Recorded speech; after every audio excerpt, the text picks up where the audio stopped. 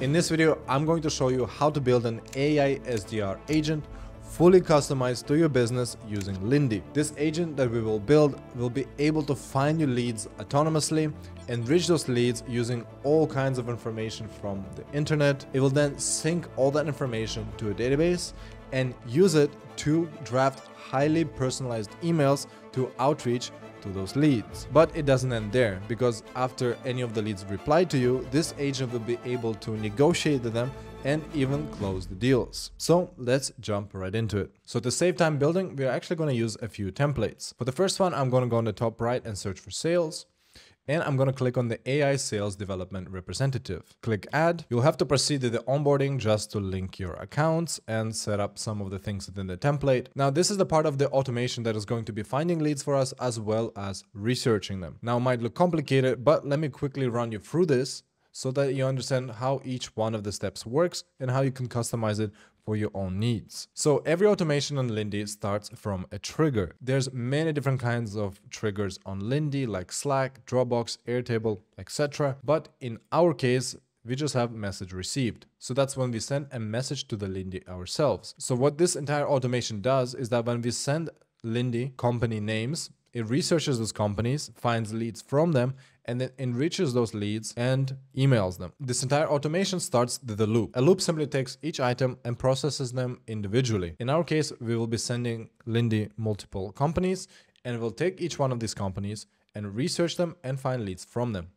The way it does it is by first carrying out research in Perplexity, basically gathering as much information as possible about the company, and then finding the leads from that. You'll customize this prompt here to find the leads that you need. In our case, we'll be finding two key decision makers at the company provided. For example, head of marketing or other similar positions. Here, we also specify what we want for the lead to be found, like full name, title and role, location, etc. So this is where you can really customize it and get Perplexity to find the specific information that you need. So what happens next is we enter into another loop.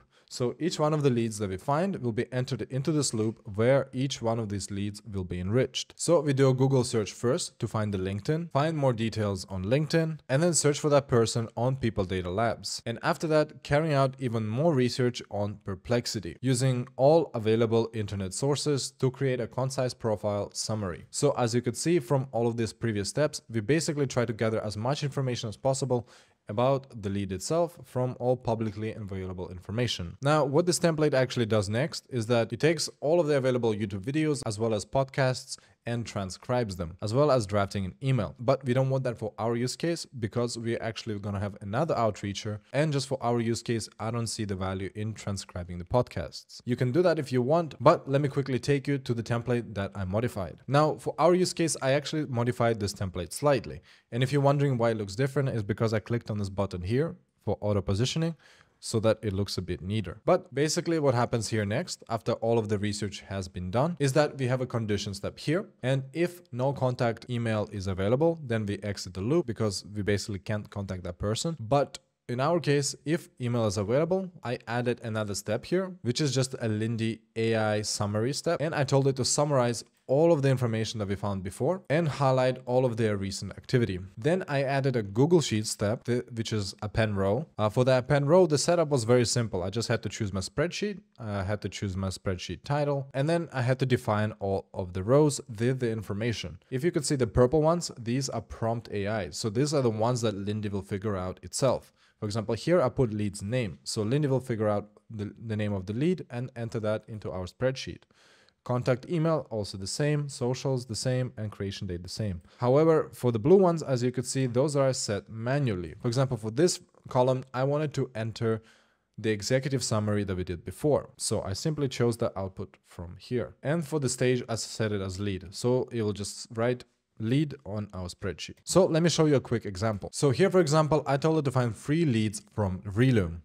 As you could see, it entered into a loop. It did the company research for Reloom, then found leads from it, and then started another loop for each one of those leads. And then as you could see, it found the LinkedIn, analyzed the LinkedIn, got LinkedIn details, researched further on Perplexity, and then crafted an executive summary, and then adding all of that information to our Google Sheets CRM. And as you could see here, they are all in our spreadsheet. So we've now automated lead finding. Let's next automate the outreach. So for the next template, I searched for outreach and then I chose lead outreacher. So this is what the initial template looks like. So the way it works is that we have a Google Sheets trigger here for new row added. Basically, Lindy will detect every time a new row is added to our spreadsheet. And then from that, we draft our first email. After the email is created, we have a timer which waits for 3 days. After that, another email, and then another timer, and then another email. If no response, we have an update on Slack telling us that they have not responded. But you'll notice that after each email, we actually have 2 different paths. One of them is after email is sent, and another one is after reply is received. So for each one of these, we only set the timer after the email is sent. And if reply is received, we actually cancel the timer. So this is just a simple step that cancels the previous timers, because we don't want to send them another email if they have already replied. And by canceling the timer, this next emails will not be sent. But let me take you to the modified template that actually works with our CRM. So mine looks a little bit different once again, but that's because I use the cleanup tool as well as adding a few little extra steps. So here I actually modified the email. I made it a little bit more detailed.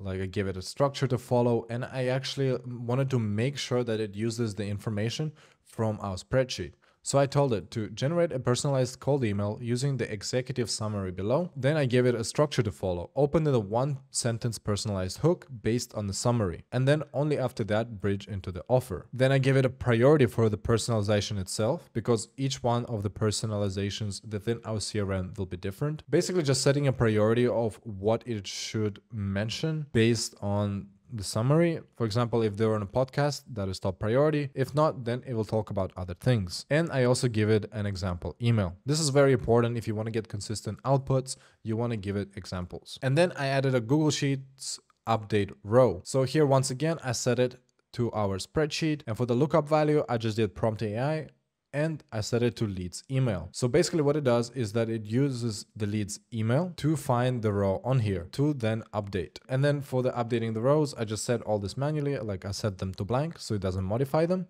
And then for the stage, I set it to contacted, so that when the lead has been contacted by our outreach AI, the stage will actually change to contacted. I did the same for the other steps. For example, after the first follow-up, exactly the same thing, but first follow-up here as well, second follow-up. And if they replied, same thing here, we set it to replied. Very simple automation, but very powerful, because now we have outreach done on autopilot. As with each email, we get an update on our CRM. And for the Slack updates, I just linked Lindy to my Slack. I set the user as my email, and I just told me to let me know if the prospect has not responded. You can customize this further and as much as you want, but I left it simple as it was in the template.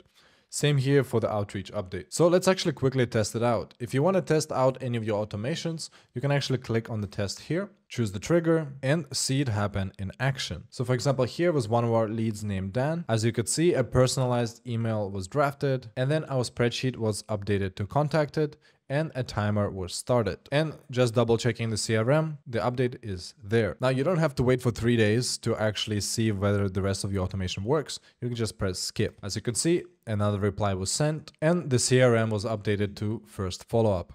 Beautiful. Okay, so now we have the leads finding and enrichment automated. We have the outreach automated. The only thing left is the actual negotiations. Let me show you how to automate that as well. And for our last automation, I searched up for email negotiator and went for this one. Now this one will probably take the most customization out of all of the previous ones, because you really want to make sure that your negotiations are on point so that you can actually close the deals. The way this automation works is that we have an email trigger. So whenever an email is received, then we have a condition step which just filters the emails, whether they are an inquiry or not. So to make sure we don't have some email going through that's not even related to our package. Then it goes into the knowledge base to check whether or not we even have responses to the kind of email that we got, to the kind of the inquiry that we got. If a response is found, then we proceed further to respond to them.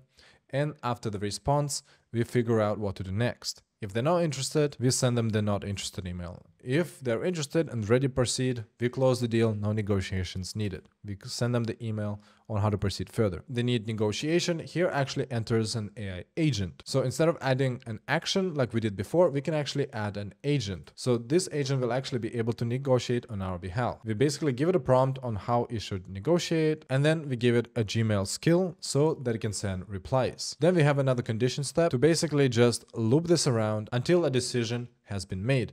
If no decision, it just loops back to the agent. If decision, it loops accordingly to the next email. Let me show you the modified version. So into the knowledge base, I added 3 different files. If you click on the cog here, you can actually see the files that you added. I added FAQs, so basically like frequently asked questions. So any kind of questions that customers might have, there's a question there and then an answer. Objection handling, so any common objections that you might get, also in there, and service offering. So all of the details about our service. So basically AI agent has all of the information that it needs to actually carry out the negotiations. For the first email, I modified it with our service offering and how it should respond. Then once again, you see our spreadsheet step. This is once again to update our CRM. So for example, here in one of the conditions we have is that the emailer is asking for additional quotes, package option, discounts, questions about partnership, etc. So they're negotiating. From that step, I have it go into the spreadsheet step to once again update the row as we did before, but this time to negotiating. So that if they enter negotiations, this updates our CRM, letting us know that this lead is the negotiations. Then it goes into the AI agent, which I also modified. I just told it like if they have any objections, focus on reframing value, and then handle objections with empathy, clarify package differences, offer very minimal discounts, and explain what happens after they say yes. And then once again afterwards, I added another 2 spreadsheet steps to update our CRM, one with closed won and another one with closed lost, to update our spreadsheet depending on the outcome, and modify emails in here as well with our customized emails on how to proceed further, as well as how to reply if no deal has been made. For example, here I sent it an email saying that yes, I'm interested. It went through into the knowledge base to find a response, found a response, and then responded to that email, sending it all the service information and asking it if it wants to proceed further. Then I just replied as an example, like, yes, let's go for it. And then I just responded to it like, sweet, let's do it. Like, I'm closed. So I responded to it, marked it on the CRM as won, sent it a closed partnership deal. But then I responded to it actually saying, sorry, I changed my mind. So it was like, so of course the agent was like, oh no, the deal has been lost. So it updated the deal to lost. And then it responded accordingly in a polite manner saying like, okay, not a good fit now.